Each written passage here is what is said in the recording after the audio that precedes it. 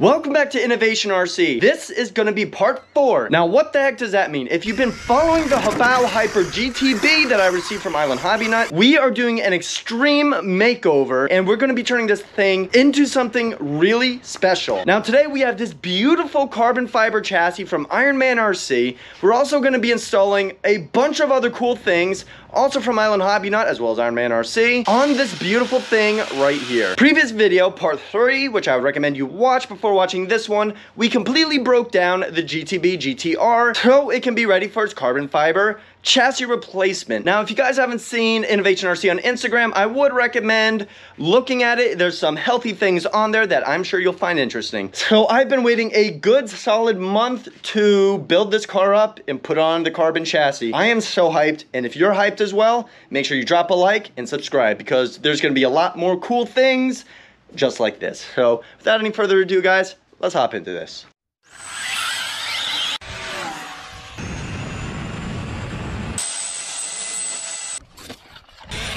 Whoa!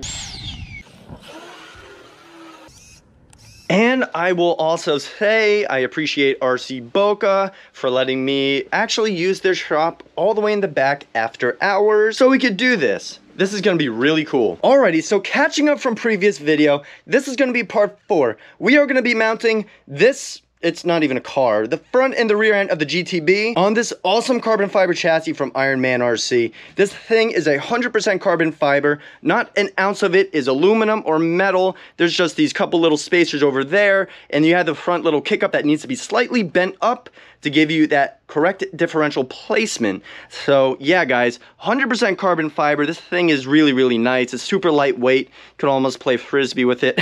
Yeah, don't. And in part 2, when we ran the car over 100 miles an hour, but there was too much air that was coming up underneath the body. Now we can see the difference in the chassis, right?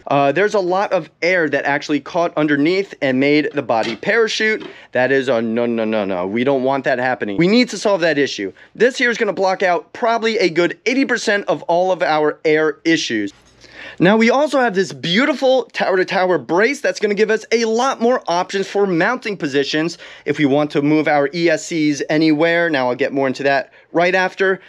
Beautiful carbon chassis brace. I love chassis braces like this. They just give you an infinite amount of room to really work with.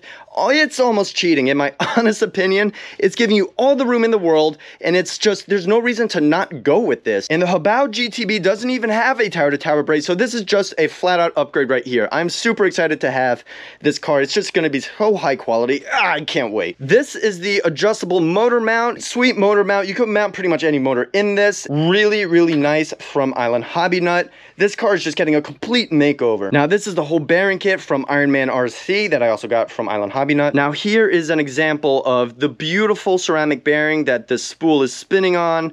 I'm not going to have you guys watch until it's done, but I pretty much took an extra 10-20 seconds just to pick the camera back up to show you guys. So yeah, this is real. You guys can see how little resistance there are in these bearings, and we're going to be installing it on the GTB today additionally. So we're going to see a big difference regarding efficiency as well when we need to put power down, really using less power. So we have to put less power down. That's only going to be better on the battery, less voltage drop, which means more voltage in general. More voltage means more speed. Yeah, it's probably going to be dark out by the time this thing is done spinning, but you guys get the point. Now, as for the electronics, we had our 1250 kV ARMA motor. Now, this is the OG ARMA motor, so you have your little heat sinks on them as well. Very, very good motor. 2050 kV can run up to 6S LiPo. Yeah, it's good, but we're going with something a little bit bigger and higher RPM. Dangerous motor. Now, this whopping motor is a 1721 2400 kV. You can run this up to 8S, but it's a true weapon if you decide to put that much power into this. But I don't exactly intend to do that because I want this to be a very efficient, very lightweight build, so we don't even need that power to get a solid speed. 2400 kV, that's a real high kV if you're running 6S or even 8S. 8S at 2400 kV is honestly, that's going to draw a lot of amps and it might choke an ESC. So I am done talking. I'm honestly boring myself. I want to hop into this time lapse, and I'm just itching right now. I really am. All right, so let's hop into this.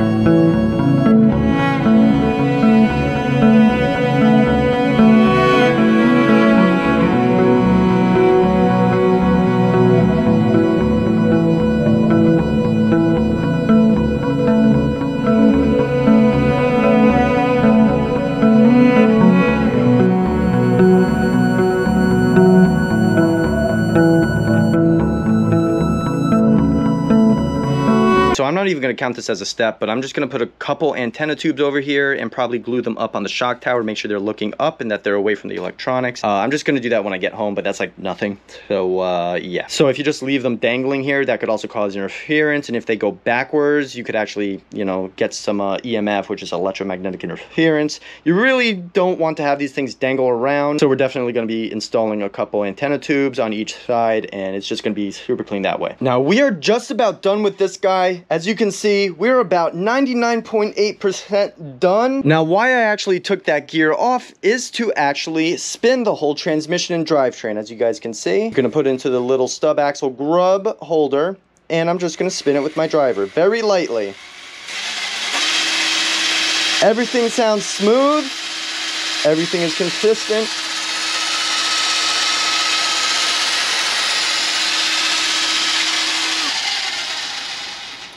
Very, very nice. Super low resistance with the whole bearing kit from Ironman RC. Now that's really a big thing that I love doing. Taking off this gear, you pretty much just see if everything is running smoothly in the whole transmission, drivetrain, and all that. Make sure nothing is too tight, nothing is binding, there's no resistance. And tell you the truth, guys, it is super duper smooth. Very, very nice. Now we have the gear back on. Everything is attached. Motor is in line. Everything is meshed correctly. Now we're 99.9% done. Now we actually have to put power to it. We have our remote over here. As you guys can see, GTR. That is the current name of this guy. So the absolute last step that we need to do is calibrate and make sure everything is electrically correct. Because yeah, we have a big motor, big ESC, we have good electronics, yada, yada, yada. Well, we need to make sure they're all in sync, everything is smooth, without actually spinning it with a drill gun. Now I have 8mm bullets on there, and I forgot to bring a battery. We actually have a little adapter, and let's run on low voltage, so a 4S. All right, so I have the battery in place, and a quick little side note, I don't care what battery you guys run, but no matter how low the resistance is of the cells, if you include any adapters in any of your wires, well, you're going to just induce more resistance, and that's pretty much just going to negate it. Yeah, do not run adapters if you are doing some real high-speed stuff. You really got to make sure you're running as efficient with as little resistance possible, so keep that in mind. I'm going to have to calibrate it, so what I need to do really quick is actually turn it on, hold full throttle. So let me actually position this. I hate doing it this way, but it's just going to be easier to grab it like that. So I'm going to have to turn it on, hold full trigger, and that's just going to enter calibration mode. And then we're going to give her a couple revs, make sure she's running smooth. Full throttle should be green. Yup. Full reverse. Neutral. Now we should see a solid yellow light. Nice. Calibrated right. We have our steering. Very nice. It's not 100%, so it's not going to be all over the place. Now our throttle. Fingers crossed. Nice, nice, nice.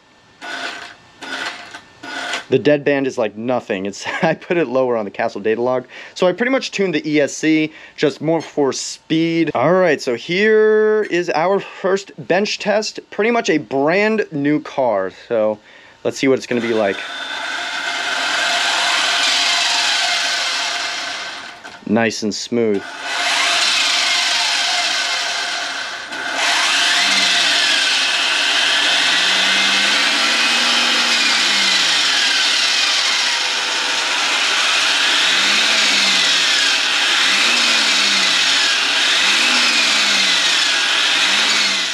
Alrighty guys, so we're pretty much done here. We are 100% done, calibrated, and very smooth. I really want to thank IslandHobbyNut for sending this vehicle to me. I know I've said it a couple times, but this car really means a lot to me. I put a lot of time, a lot of work into it, and it's just beautiful. I also really want to thank Ironman RC for making some really kick-ass parts.